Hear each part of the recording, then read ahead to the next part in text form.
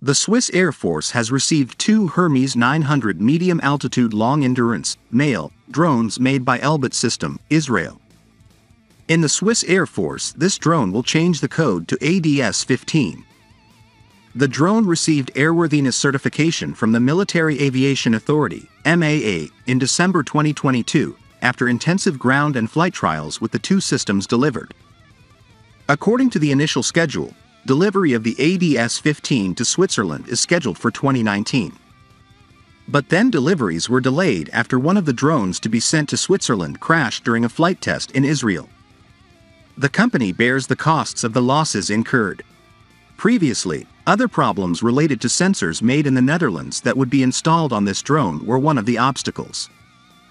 This is because the Dutch government suddenly revoked its export license in 2016, a move that Switzerland did not expect.